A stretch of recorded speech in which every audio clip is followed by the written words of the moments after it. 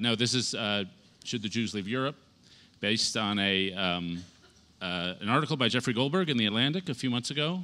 My name is David Brooks. I'm a New York Times columnist. This is Jeffrey Goldberg, who's a correspondent for The Atlantic, formerly of The New Yorker, formerly of The Forward, formerly of the IDF, and our union has been sanctified by the Supreme Court as of last week. We last appeared at the comedy night at Belly Up. If you think we were funny about sex, wait till you hear us about anti-Semitism. We're a riot. Okay, we're going to try to change the tone here. It's going so badly so far. It's really awesome. Okay, a serious question. We're going to start with a serious question. Jeffrey spent many months over in Paris, in Brussels, across Europe, reporting on this subject. And just tell us, what it felt like to, what the people you met felt like, how much anti-Semitism is there in Europe, how much is it as part of daily life? Just how was it? What's a good question, David? Thank you for asking. It's a complicated question because one of the tropes that you hear is that in Europe it's 1933 or it's 1938 all over again. And in the Atlantic piece that I did, I argued that this is a serious problem. I argued against that idea for a number of reasons, which we can go into. And one of them it's just provoked by one of the questions you asked. One of them is that Europe is fairly to very safe for Jews who have disassociated themselves from Judaism. Obviously, in 1939 or in the 40s, early 40s, obviously, it didn't matter whether you were religious, not religious, half Jewish, fully Jewish. There was a biological determination of who was Jewish, and that was your fate. What the danger in Europe? The danger in Europe is for people who want to participate in the life of the Jewish communities, participating in the life of Judaism. In other words, you can, if you isolate yourself from that, you could be safe. If you want to go to a synagogue on Shabbat or on a holiday, if you want your children to go to a Jewish school or a Jewish camp, if you wanted to visit a Jewish museum, then it becomes a whole other issue. I mean, the story that I wrote was prompted by two events. The first was the massacre at a Jewish school in Toulouse 3 years ago. And then something that gave me more impetus was the massacre at the Brussels Jewish Museum. And so, what it is if the Jewish person is near a Jewish institution or at a Jewish institution, then there's a danger level that's much higher than you would find in certain other places in the world. If you're having a dinner party in Paris or Madrid or London, it's not part of your daily life? Well, there's not a lot of Jews in Madrid because they were kicked out in 1492, which was, I think, a mistake on the part of the Spanish government. I mean, today they'd be a second-rate power instead of a third-rate power, but that's just my chauvinist view of the world. No. I mean, look, there are discomforting aspects to being Jewish in Europe that you might not have here, which is that, for instance, the narrative or the dialogue about the Middle East is obviously very geared in one direction as opposed to kind of a split here. Let me step back and make the obvious point that in one sense, the rise or return of anti-Semitism in Europe is the least surprising story in the history of the world. I mean, Europe is the crucible of anti-Semitism for the past 1,000 years. And Lord Sachs, the former chief rabbi of Great Britain, who many of you have heard or read, and you know him, makes the point that Europe has introduced to the world lexicon of hatred such words as crusade and pogrom and auto da fe, concentration camp, Arbeit macht frei. He makes the very acid but true point that this is where it's at. So the last period of time, post-Holocaust to 10 or 15 years ago, was kind of an odd dispensation period in the history of Europe. So to go to your dinner party question, it's uncomfortable in Europe because the ambient kind of feeling is slightly more anti-Semitic than here. And you see this in polls. It varies from country to country, but certain stereotypes that are considered, antique here or outre or whatever are trafficked in a little bit more. Some more pernicious stereotypes about Jewish power or the role of Jews in finance, media, or whatever are heard more frequently. But the danger, the immediate danger, is not traditional European Christian motivated or right-wing anti-Semitism. The physical danger at the moment is jihadist anti-Semitism, which evinces itself in physical acts of terror. And I'll tell you, this is. So you want to know the of all the schools I visited where the children feel besieged, and all the synagogues that are are guarded by 20 French paratroopers, which is sort of an astonishing thing to see just outside Paris. The line that I heard that most kind of affected my view and made me, not that I'm happy every day to be an American Jew as opposed to a European Jew, but made me happier than usual to be an American Jew, was the chief rabbi of Denmark, which of course sounds like a pretty easy job as these things go. You play with Lego and I don't know what I mean, it seems like how hard could that be, right? There's 8 Jews, right? 8 Jews and 7 synagogues, right? But he was Lego mikvahs the Lego mikvah. But he was asked. Describe the level of anti-Semitism in your country. This is right after the attack on a synagogue that killed a Jewish volunteer security guard.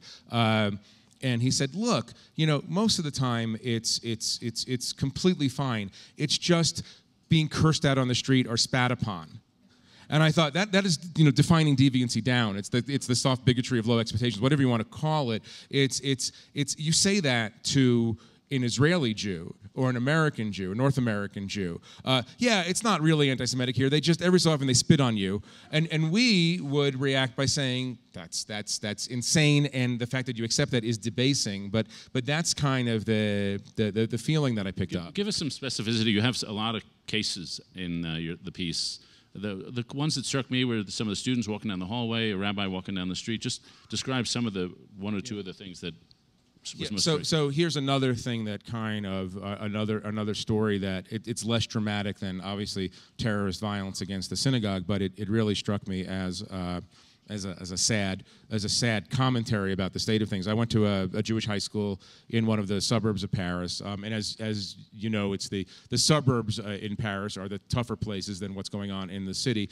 In the suburbs, you have a lot of working class Muslim families, immigrants from Morocco, Algeria, Tunisia, and Jewish working class immigrants from Morocco, Algeria, Tunisia, and so they're close up, and there's a high level of anti-Semitic harassment on the streets, and so getting to the Jewish schools is somewhat difficult. Once they're in, it's fairly safe, and they're kind of like these islands. And so I went to a few of these schools just to understand the dynamic. A couple of the kids in one of these schools told me the following. Now I knew, and we've read stories about this, that Jews in the suburbs have been taking down the mezuzahs on their doorways. For those of you who don't know, it's a little kind of scroll in a metal or wood piece. It's verses from the Bible, and it's there as a kind of protective, amulet kind of thing. And you put it on your doorpost of your home. It's rooted obviously in the Bible. And they've been taking them down because they don't want people to know that Jews live in those apartments, which is obviously, again, from my standard of self-respect, it's like, if you got to do that and there's someplace else for you to go, then maybe you ought to go. But this is the permutation that I heard that actually made me very sad. The permutation is that in apartment buildings, apartment houses where there are a lot of Jews, that neighbors have been now going or had been going to other neighbors who had left their mezuzahs on the doorpost and demanding that they take them down. Jewish neighbors. Not Muslim neighbors, not Christian neighbors, but Jews who are so scared that people would find out that any Jews at all live in the building, that they're telling them to go hide their identity. Now, of course, like in the long history of anti-Semitism, that doesn't sound like the most dramatic thing that's ever happened, but this is happening in 2015 in France. Yeah, we're not talking about Iran. We're not talking about some miserable, difficult place. And so that was, and then so the rabbi walking down the street. I had a line in this piece. I think I discovered the most persecuted Jew in Europe. He lives in Malmo, Sweden, which had 3 years ago 2,500 Jews. Now it has 1,000. They're running away. They're under intense street level harassment pressure. And this rabbi, I don't mean to joke about it. He's a Chabad rabbi, a Lubavitch rabbi. Those of you know, it's the Hasidic movement that's kind of proselytizing among Jews. He's the only one who dresses in an identifiably Jewish Orthodox way. And there's a Chabad house just down the street here, and it's like, I don't know how one rabbi gets the Aspen Chabad house, and the other guy gets the Malmo. I don't know how you draw that straw, but anyway, he drew that straw. And he told me, he's a nice guy from Brooklyn, whatever. He told me that he's counted about 150 or 160 different incidents of anti-Semitic harassment in the years that he's lived. The street harassment, just walking down the street, people throwing bottles at him, or just cursing at him. And you've seen now, if you go online, you see these videos, various journalists, Swedish journalists and Belgian journalists, I think, dressed up as in Orthodox garb and have gone through different cities, and with a hidden camera behind them, and you see this harassment actually take place. And again, it's abominable. It's not 1933. It's still abominable. Now, you've spent a lot of your career earlier covering Middle East, well, still a lot Middle East, but in Middle Eastern regions with Islamic fundamentalists, in Gaza, in Pakistan. I think you lived in a madrasa, which was a bad Airbnb experience, I imagine. So what's the... Yeah, you can stay one night or 17 years if you're... But so you've seen a lot of Middle Eastern anti-Semitism. Is it the same thing as you see in Europe? Does it have different philosophical and spiritual roots?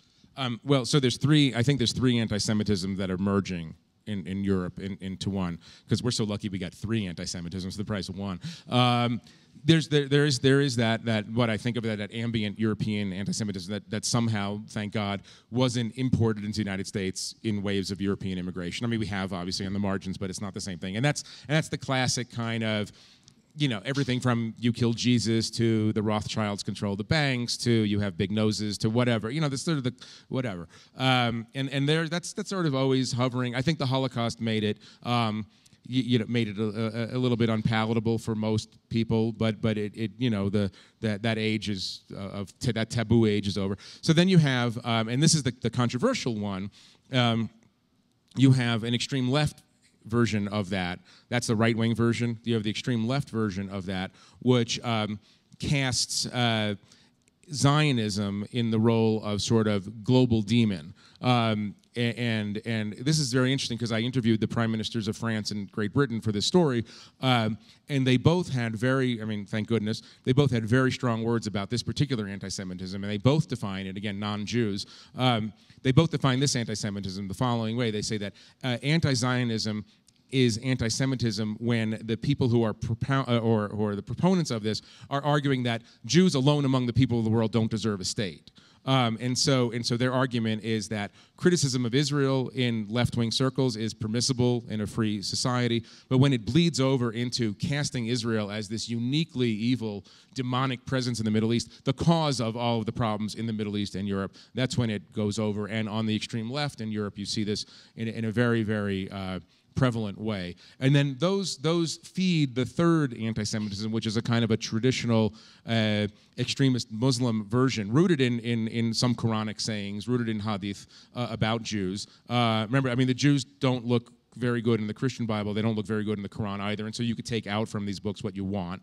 And then that gets filtered. And the interesting thing about the movements of anti-Semitisms is that, the Protocols of the Elders of Zion is a European product. The place where you can buy copies most easily now is in the Middle East. And so if you read the Hamas Charter, which is almost the Platonic ideal of an anti-Semitic document, you see traditional Muslim tropes about Jews. You see traditional right-wing European tropes, protocols kind of stuff. And then you see extreme left tropes. And so all of these things are there. And I think there's a certain atmosphere that's created when these three streams merge. Yeah, I guess I have three other streams. Well, I see Middle Eastern anti-Semitism as almost a narrative to explain the world by locating evil in a satanic group. Right. And then European anti-Semitism being born out of alienation, especially economic dislocation. And then I'm trying to think of my third. I'm having a Rick Perry moment. American anti-Semitism as marginal and unimportant. Right. No, I agree. And this is to step back one step further, and this is the joke of any dialogue about anti-Semitism is that it's usually Jews conducting the dialogue about anti-Semitism, but anti-Semitism is not a Jewish problem. I mean, it's like, you know, it's like when African Americans gather to talk about racism, it's not actually the group that needs to be talking about racism, and so anti-Semitism is one way that impoverished Muslim immigrants in Europe explain their condition. There's a ready-made ideological package for them. Right. I mean, it's something they can find on the internet. You can radicalize yourself. You can make yourself anti-Semitic in a night by spending your time in the dark corners of the internet. But this is not. It's not about the tropes themselves or just an innate desire to hate Jews. Anti-Semitism is a manifestation of a deep European malaise, of a deep European pride. It's one symptom of the fact that Europe has been unable to assimilate large numbers of working-class Muslim immigrants. You disagree. I'm looking at your face. You know me well, brother. Yeah. You know, I mean, there's a lot of different explanations for it. You said it wasn't surprising, but in some sense, it is surprising. I mean, it's a modern, affluent, sophisticated continent, and why should it be there? And it seems to me there could be an evolutionary explanation, which is just outgroups are always going to be outgroups. It could be there's a broad cultural explanation, which is that we have entered a period of a lot of economic anxiety, a lot of cultural anxiety, and this has occasioned a rise not just of anti-Semitism, but increased racism, increased nationalism, backward-looking movements from Jean-Marie Le Pen to whoever the guy who's the Czech or the Austrian prime minister, whatever. And so we're seeing the product of globalization, we're seeing a spread of a whole series of ugly forms of identity. Yeah, I'm not disagreeing with you. I'm saying that look, as the saying goes, it begins with the Jews, it never ends with the Jews. I mean, the people who embrace these kind of thoughts usually have there's another basket of the whole basket of prejudices and mythical or magical thinking that they engage in. But anti-Semitism is the gateway drug in a kind of way because it's so ready-made, it's so antique, it's been so well developed as a psychotic ideology that it's easily accessed. But again, I'm saying that it's some people will be prejudiced because they're prejudiced. Some people are brought to it because they need an explanation for the reason that their lives aren't working. That's been traditionally, look, that's how it rose and rose again and again in Europe. That's why in the Middle East people explain the failures of their societies very frequently. Egypt is a perfect example through an anti-Semitic prism, and it's something very different about America because that kind of narrative never really, I mean, obviously in the 20s and 30s, Henry Ford and Father Coughlin and all that, there was always these manifestations, but it never really took root in the same way. Now, before the wrath of God swallows us all, big vote for Allah.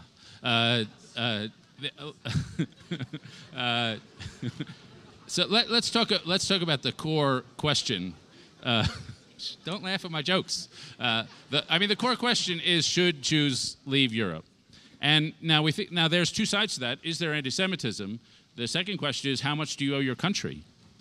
And okay. And so I think all of us who are Americans say: should Jews leave America if we had an anti-Semitic country? Or if you're African American, there's a lot of racism. Should African Americans leave America?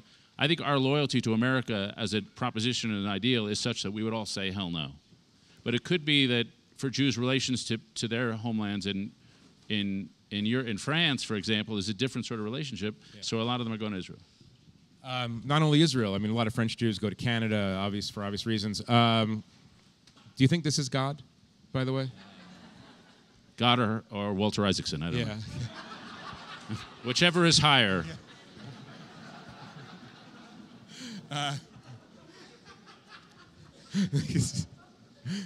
It's a Jewish comedy night. What are we going to do? I can't help it. What are we going to do?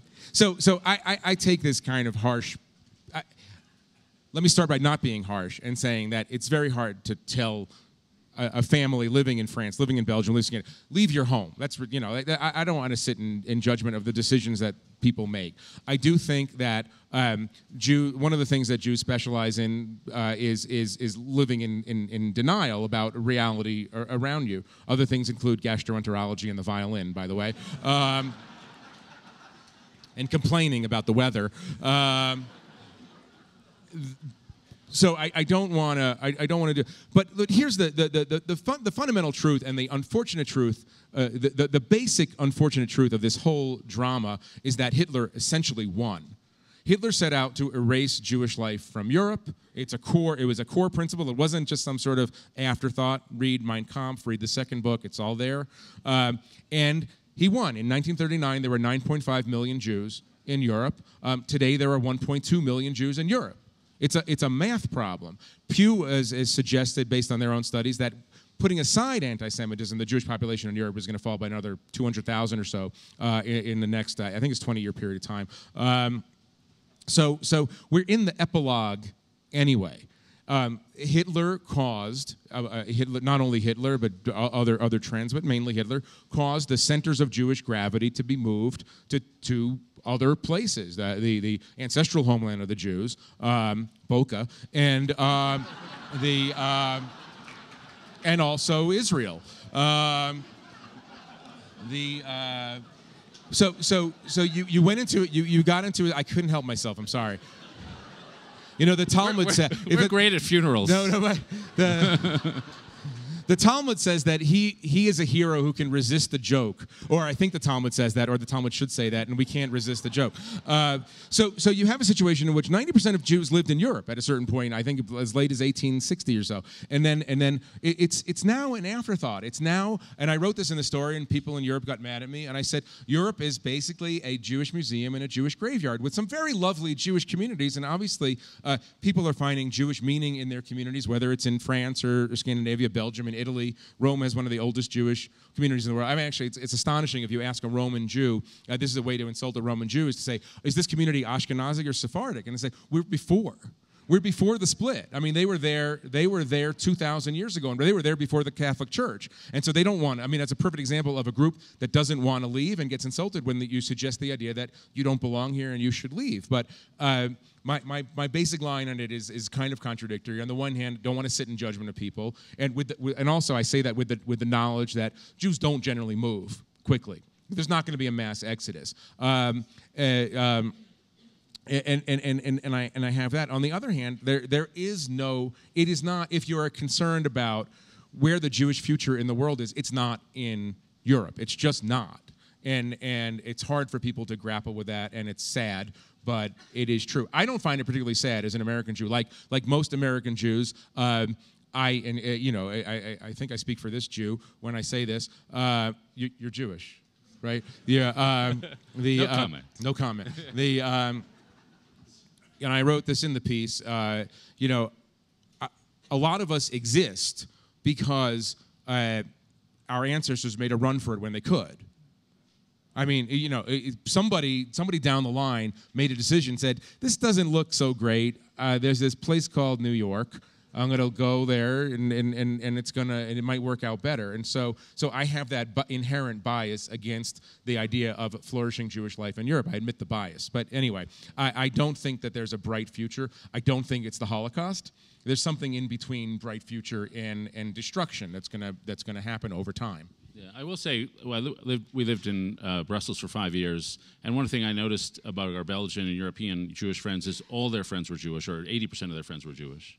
And here, you're much more socially integrated into society. It's not that big a deal. It's a very different social feel there, that you're in social ghettos, if not literal ghettos. But I want to spend, before we get to the questions from the floor, I want to spend a little time talking about America, and I'll introduce it first as the malady of anti-Semitism and what it does to one's mind generally. And we now have a president who's negotiating with an Iranian regime and Iranian leaders that are indisputably anti-Semitic, and we're also at the same time expecting them to be rational and self-interested and basically rooted to reality when they make decisions about developing nuclear weapons. Can you be rational and anti-Semitic at the same time? It's funny you raise this question, because it's a question we just set that up. It's a question that I asked President Obama last month. I interviewed him mainly on this basket of subjects. And by the way, he is, I know from direct experience, he's actually very concerned about this European Jewish phenomena that's going on. There's not, it puts the president of the United States is put in a difficult position to talk about that because he doesn't want to be seen as insulting the leaders of our two closest allies, Great Britain and France, by raising the question of, hey guys, like you're liberal democracies and the Jews don't feel safe. But he has, I think he's expressed his concern in various ways. One of the questions that I asked the president was that exact question, and I said to the president, here are three separate things that you have said you believe. The first is that the Iranian regime is anti-Semitic, and he agreed. And in this interview, he said, yes, the supreme leader of Iran is anti-Semitic. The second is that you consider anti-Semitism to be an irrational product of a diseased mind, as a prejudice would be. Yes. And you've also argued that, and you've argued with more and more vociferously, obviously, as we get closer to this climactic deadline next week, that the Iranian regime is capable of making rational decisions in its own best interest and applying logic to its situation and coming out on the other end. And he said, and I'm going to paraphrase this, and he said, what I said was, these three things don't fit well together. If anti-Semitism is irrational, then how can you be an otherwise rational person? And what he did was I don't think, to tell you the truth, that he thought about that much. He thinks, I think in part because he's such a rational person and he finds the idea of prejudice so antiquated and illogical and kind of repulsive that he doesn't really believe that the anti-Semitism is a core part of their identity. He believes that it's a manifestation of a kind of politically cynical way of getting Arab support for Shia Iran. He believes that it's more of a tick than it is something that's deeply inscribed in at the root of the regime. And he gave me an answer pretty much like that. And I didn't find that answer very satisfying because the prejudice that we're talking about is not that prejudice. The prejudice that leaders of the Iranian regime hold is not the prejudice of, oh man, I don't want to join a country club with Jews, or Jews have big noses, or I don't get their humor, or whatever it is. Their anti-Semitic is a very specific kind of anti-Semitic. They hold a conspiratorial worldview that has the Jews as the puppet masters of the international finance system of the United States of America, of everything that matters to them, and so they refract reality through this prism of belief that holds that malevolent Jewish power explains their predicament. And so I don't believe that somebody who has that is understanding the world as it actually is. That one of the reasons that anti-Semites eventually lose wars or overcome by events is because they're not refracting reality as it actually is. They're trying to explain away a condition that can't be explained away through the protocols of the Elders of Zion. But this is a constant of covering the Middle East, is that you constantly interviewing people who believe in the protocols of the Elders of Zion, who are otherwise kind of sophisticated and certainly very gracious, but also applaud the Dolphinarium explosion which killed 19 young Israeli girls. There's these weird disjunctions. And does this mean that you can never do business, or you can do business, or?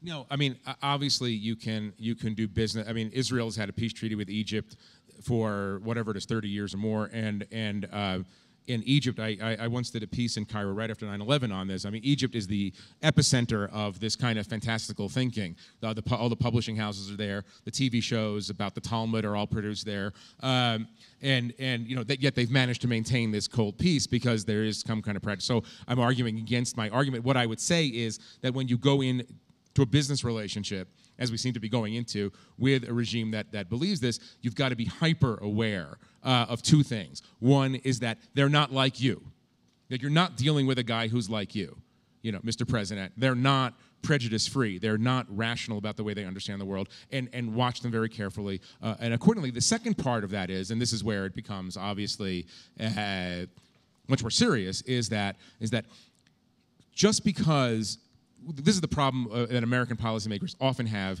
in that part of the world, is we don't believe that the fanatics are actually that fanatical because because we mirror image. We look at people and say, you can't possibly believe that. I was in Afghanistan in 1998 at the moment that the fatwa against the Crusaders and the Jews was issued by bin Laden, when he organized Al-Qaeda. And I was with a group of journalists and a couple of people in Kabul. And I mean, the Taliban was in control, but we were, at the UN house. And we laughed about it because, this guy, really very few people had heard of, it decided to declare war on all Christians and Jews. And this is so absurd on its face. And, we obviously it was a mistake to laugh that off. And so my argument about the Iranians is, no, I don't believe that the Iranians, if they get a bomb tomorrow, will drop it on Tel Aviv. But I do believe that they want to drop a bomb on Tel Aviv. Just as, and again, I have to be careful about analogizing the Nazis, but just as Hitler had it as an actual goal, a policy goal of exterminating Jews from Europe, that the Iranian regime, if it had its druthers, would try to remove physically Israel from the face of the Middle East. That is their, in their minds, rational, logical foreign policy goal. And so I worry that Europeans, that Americans look at that, think of it as so absurd that they don't take it seriously. One final topic before we open the floor, and that's American college campuses. Their disinvestment campaigns, there are various activities against Israel, and I guess it's mostly against Israel. Do you regard those campaigns as motivated by anti-Zionism or anti-Semitism? How much of it is a problem here in the U.S.? It's not much of a problem yet. If stagnation continues in the Middle East, it will probably grow into a problem. This is thank you for putting a minefield in front of me to walk through before the question period. The first thing I would say is that the Israeli government can help that situation by behaving differently than the Israeli government currently behaves on a number of fronts. You could lower the temperature on, that was the Aspen representative of the Palestine Liberation. Street is here. They're hosting a dinner with Chabad weirdly. Yeah.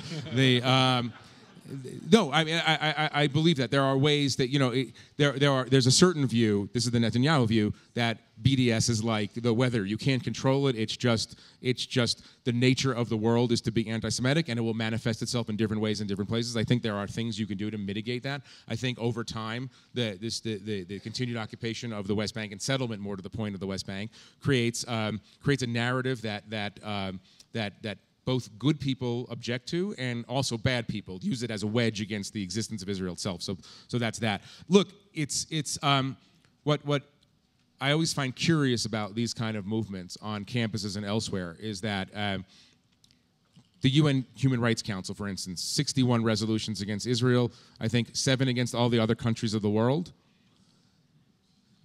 Don't quote me on the number, but it's that kind of balance. It raises a question about proportionality. And so if you are on an American campus and you've decided that the paramount human rights cause of our age is to get your college to disinvest from Israel, but you're happy or quiescent about the fact that your university has billions of dollars invested in companies that do a huge amount of business in China, which is obviously eradicating both Tibet in reality and Tibetan culture and Tibetan religion, for instance. Or, and I can name 50 countries across the, but if it's this one thing that gets your goat and that one thing that motivates, then I have to ask, I want to ask you to examine your own soul and try to understand why you might be motivated in that direction. I don't want to call people anti-Semitic. I don't want to call people anti-Zionist. I don't think people on these campuses even know enough about this issue. And the layers of complexity to be labeled anything. I just think, I think at the core of this is a group of people who seek the eradication of Israel. I agree with the prime ministers of France and England that is an anti-Semitic goal at its root. I think there are a lot of well-meaning people who see pictures on CNN about what goes on in the West Bank and says, that's not good. And here's a cause that I could join that somebody else invented that seems like a useful thing. I don't know, you have your own opinion about that? I mean, you've written about this, so why don't you answer the question as well? Because I don't want to stop. I don't want to answer it anymore. Yeah, no, I think the colonial narrative is something you inherit if you've gone to graduate school in the last 30 years, and Israel seems superficially to fit into that narrative. And second, I think there are a lot of college students who are naive about the anti-Semitism that does exist in the Middle East and the conditions that Israel actually faces, and so think the choices are actually easier than they actually are. That's a good answer. Thank you. I should have been given more answers. Okay, we're going to open the floor. Wait, was that just an insult? Yes. A firm grasp of the obvious, Jeffrey Goldberg. Okay. We're going to start in the middle. And I'd like to talk about another couple of issues. we're going to start in the middle, and then I may throw in some questions in the middle of your questions. I'm not answering your questions anymore.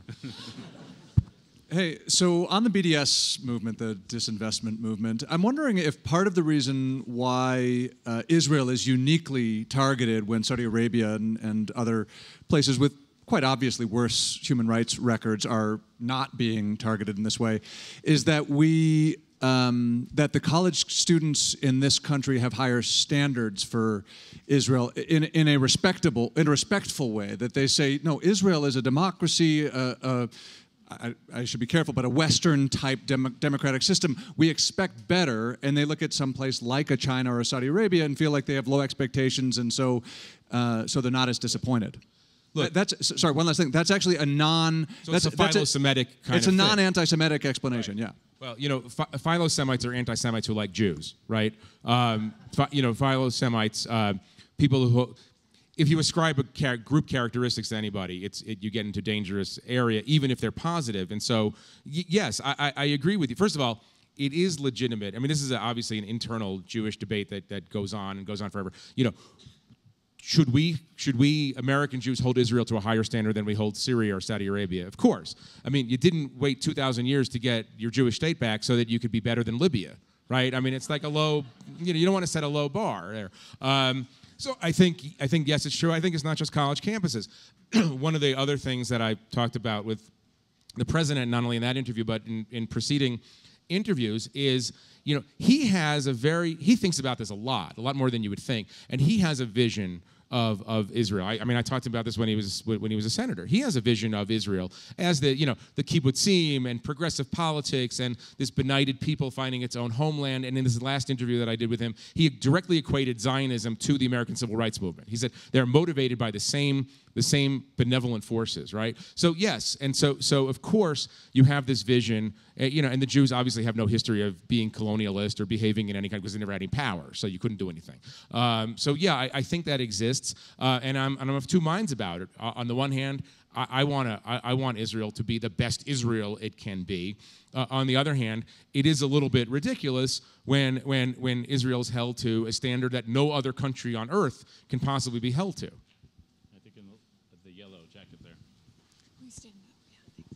Hi, thank you for this wonderful stand-up just before Shabbat. I wanted to ask you, the topic of the conversation is, should Jews leave Europe?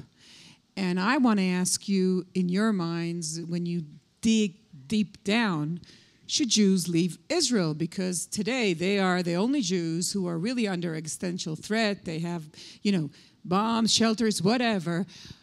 So if you look in the future, do you think the future is there? Only an Israeli would ask that question, by the way. No, I don't think the Jews should leave Israel. Can I leave it at that? No, look, what's the difference between, you know, there's three centers of Jewish life: America, Israel, and Europe. And obviously there's some in South America, South Africa. But you know, Israel, the Jews can control their destiny. If Israel, you know, the important thing, and that's what the Zionist revolution was about, was Jews taking control of their own history, re-entering history in a way. And so, and that's where you can fight. That's where you won't have that abasing feeling of saying, look, they're only spitting on us. You know? That's what the Zionist revolution was about, stopping saying, look, they're only spitting on us, don't complain. Right? Yes, but the thing that's so fascinating and difficult about this subject is that the place where Jews are physically the safest is the United States. Right? The place where Judaism is safest is probably Israel. It's the only place where a Jewish population grows. It's the only place where Jews are having large numbers of Jewish babies. Right? Europe is in neither camp. Europe is this, again, to me, almost like a museum in a way.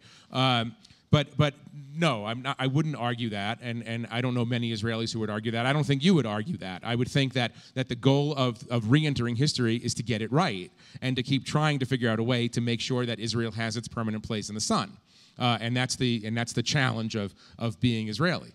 If I could just throw one thing in there, being an American citizen is not only it's a conviction. It's dedication to a certain proposition, and Abraham Lincoln fought the Civil War because he was dedicated to that proposition despite all the hostility toward the idea. And being an Israeli citizen is also a proposition. It's a dedication to an idea. And in both those cases, of course, you can leave your country if you get a better job and you want to go abroad to study, or you want to work in Silicon Valley. But if you leave under the threat of fear, it seems to me, either from the United States or Israel, that is a moral compromise, it seems to me. You're betraying the conviction upon which you were born into, the conviction of your own country. Now, the question for me is being French a proposition? Or is being English a proposition? I think if it were me, and it's obviously a different proposition than being American, I would regard it as somewhat of a betrayal of some sort of heritage to leave the country just because they were hostile to my people. It would be a surrender of some moral quality. Yeah, but that's fine in a vacuum, but we're talking about Europe here. I mean, I don't think that the Jews owe anything to Europe. I mean, the liberal experiment in Europe, one way you'll know whether the liberal experiment in Europe has failed or succeeded is whether Jews feel at home in Europe, right? But I don't think that the Jews have to sacrifice the safety of their children to make sure that Belgium remains Belgium. I really don't. That's just my personal opinion. But look, Manuel Valls, the Prime Minister of France, and he said that in right after the Charlie Hebdo and the Hyper attacks, or actually he said it before when I interviewed him on this.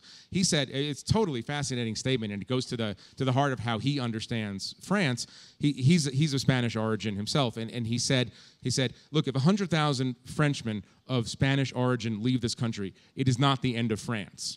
If 100,000 Jews leave France, it's the end of France. It's the end of the Republican idea. The revolution, the French Revolution, a core principle of the French Revolution was the emancipation of the Jews. And so if after the French Revolution, after all we've been through, that the Jews still don't feel safe here, then this idea is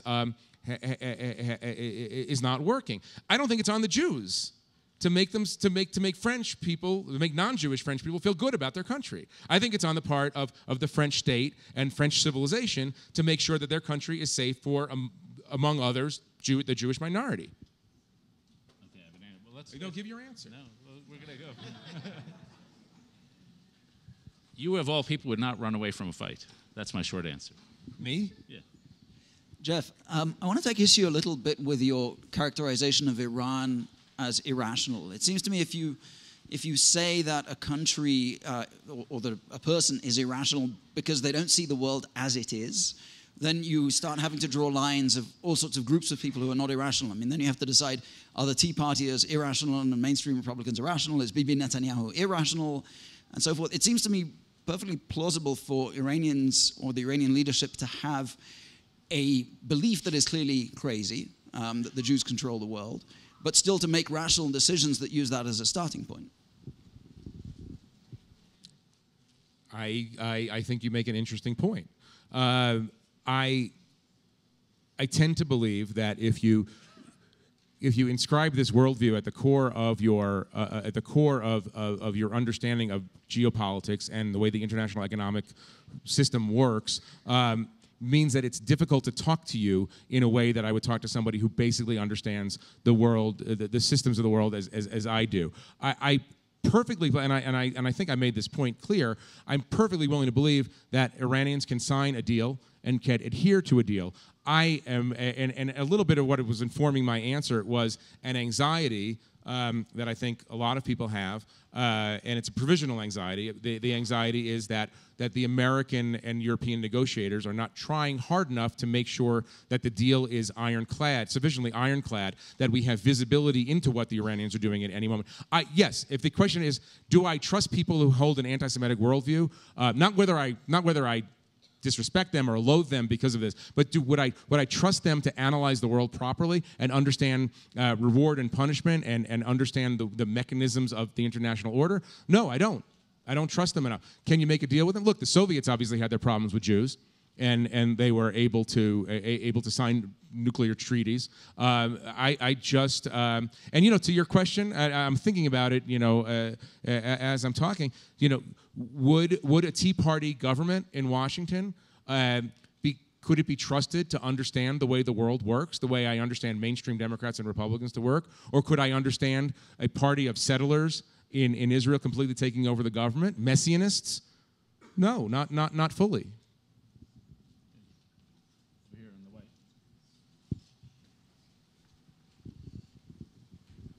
Did they make all the Israelis sit in one corner?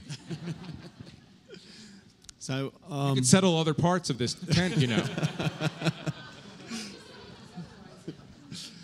So, you know, we've seen Mesopotamian Jewry rise and decline. We've seen Spanish Jewry rise and decline. We've seen European Jewry rise and decline. What makes you think that American Jewry is rising and won't decline?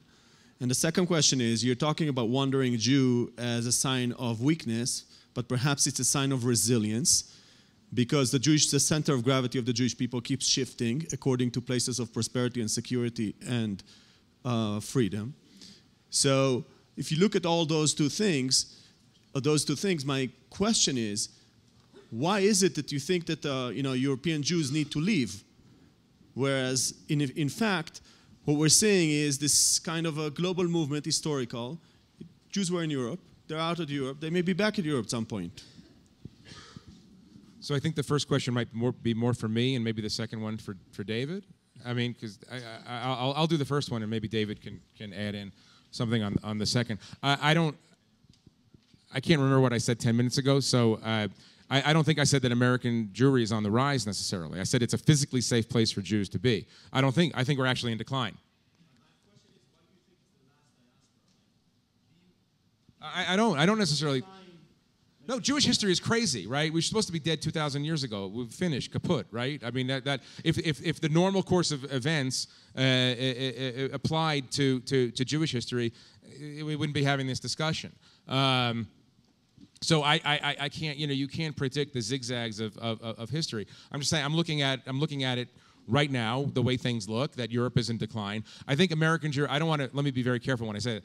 American Jewry is both incredibly robust. I mean, it is the sui generis diaspora experiment. It's the wealthiest, most influential, most educated Jewish community in the history of the Jewish exile. But if the numbers don't lie, there was 6 million Jews 50 years ago in America. There are 5.5 million Jews now. There is a whole separate basket of issues that we're not dealing with here concerning the diaspora, about assimilation and intermarriage and the reduction or the lowering of influence of religion in the lives of elites. All these sort of things. So I actually think, for practical reasons, that assuming Israel can survive, assuming that both its neighbors allow it to survive, and assuming it has a government smart enough to figure out a way to survive as a Jewish majority democracy, Israel is obviously the place where Jewish life has the best chance of being reborn and revitalized, and where you have a large and growing Jewish community. But I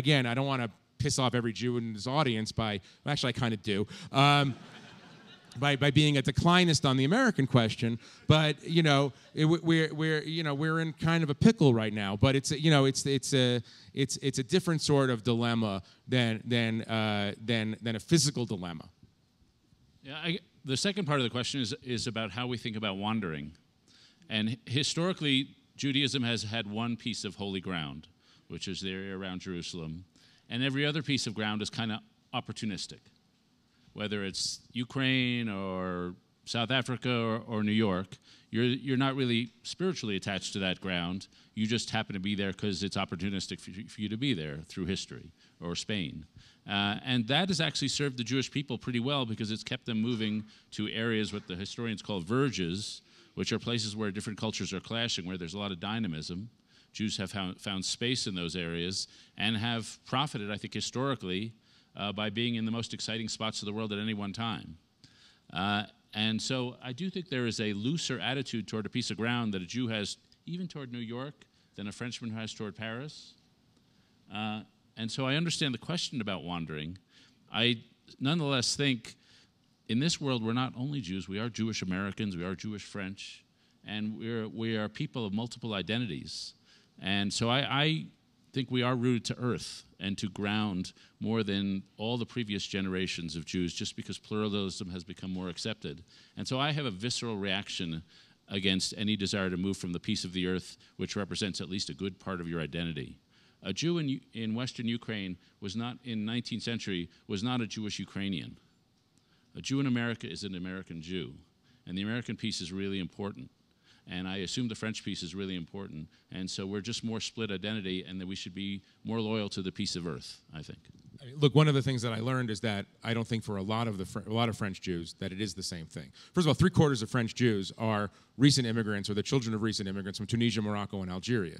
Parts of their families went to Israel, parts went to France. So they're not feeling that tie. Where it's interesting is, in Rome. Or in Stockholm or various places where people have been emancipated for a long period of time. They have multiple generation roots in these places, sometimes going back before the people who now are in charge. And so that's a different question. But I would disagree with you on the French notion. Way over there on the far right bank.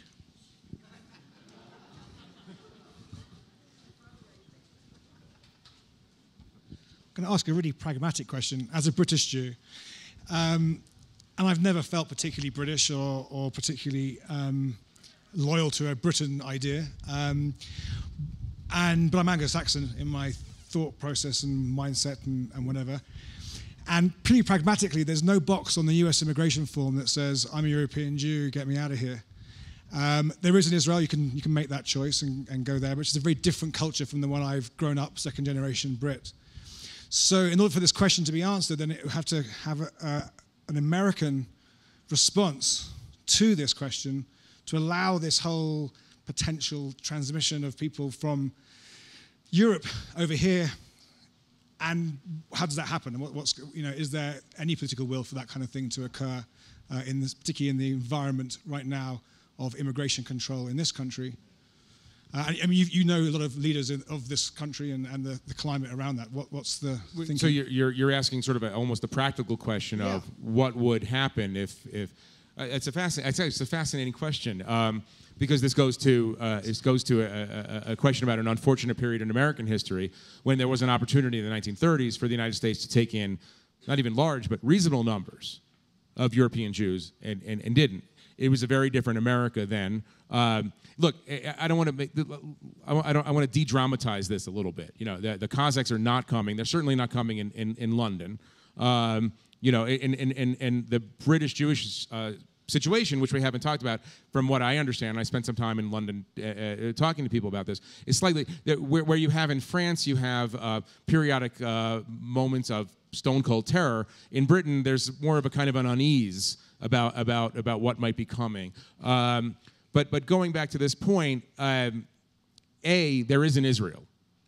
And so there is now, as there wasn't in the 30s, there is a place that will just axiomatically take you, right? So that relieves some of the pressure on other countries of the world. I do think, and maybe because I'm an American optimist, I do think that if there was a situation, God forbid, in which Jews really had to run in some significant numbers from certain places in Europe, I think this is a different America. I think it's a different Canada. Maybe I'm being over-optimistic about history, but I think that you would find a situation in which this country would be pretty apt to take in quite a few people in a way that, I mean, those of you who know the story of the St. Louis, you wouldn't be seeing situations, anything like that. But again, I always say this, there's this expression, the tragedy of Zionism, right? It's used by people to sort of undermine the idea that this was a just notion, that the Jews should return to their ancestral homeland. To me, the tragedy of Zionism is that Israel was created in 1948 and not 1938. That's the tragedy. The tragedy is that it came too late. The reason that this can't possibly be 1933 right now is that Israel exists. It would not have been the same Holocaust. Jews would have died in mass numbers in Europe still, but it would not have been the same Holocaust if there had been an independent Jewish state that would have taken any Jew who can get there and given them refuge. I don't want to end this hour without your personal experience with anti-Semitism, because you've more or less spent your career right on the cutting edge of it, face to face with it, more than most of us. And so I'm going to ask you to pick a moment from your life and your career to describe looking straight into the face of it, and that could be the times you were taken into custody or the time in the madrasa, just to describe exactly what it feels like to see the pure thing.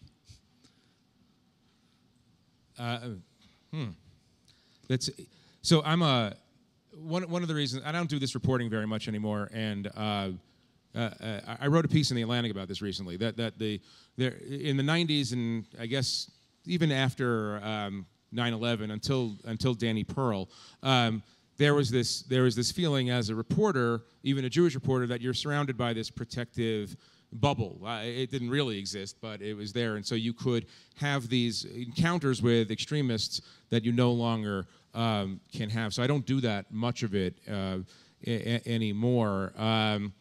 But it's a very odd thing, because I spent a lot of time in Pakistan, right? Which is the classic example of a country without Jews that's very anti-Semitic, right? The discourse, the dialogue, the newspapers. But one of the things that I learned about anti-Semites is that they're obsessed with this thing that they don't know. I mean, because if you're an anti-Semite, you're not going to have a lot of Jewish friends, not because you don't necessarily want the Jewish friends, because the Jews don't want to be friends with you. So I would show up sometimes, and I mean, I literally showed up once in a mosque in Kashmir. And this is at a time when I was younger and a little bit more foolhardy, and I felt for a number of reasons that I should never hide my Jewishness when I'm doing this reporting, in part because it stimulated interesting discussions, and in part because I didn't want to be self-abasing in that kind of way. So I showed up in this mosque, and I was talking to some people, and it came out that I was Jewish, and they started calling all their friends. Because it was so, when you're an anti-Semite, it's very hard to be an anti-Semite because you don't know any Jews. So the opportunity to talk to a Jew, it was overwhelming in this village. And so, like, 2 hours after I showed up, I was giving a seminar on the Torah, which I'm not fully qualified to do, by the way. And answering I was taking questions from the studio. He was getting pledges from the Federation. By the way, and I sold $20,000 in Israel bonds. It was incredible. But to answer your question seriously, there's two kinds of anti-Semites. There's the impersonal anti-Semite, and then there's the personal anti-Semite. Most of the people I dealt with in the band of Muslim extremists I was with were very impersonal anti-Semites. I mean, when I showed up at the madrasa, I told you the story before, I think. When I showed up in the madrasa, I was brought to meet the head Maulana. This is the madrasa, by the way, where they only gave one honorary degree, two. One to David Brooks, and the second honorary degree. The commencement. Yeah, you did the commencement.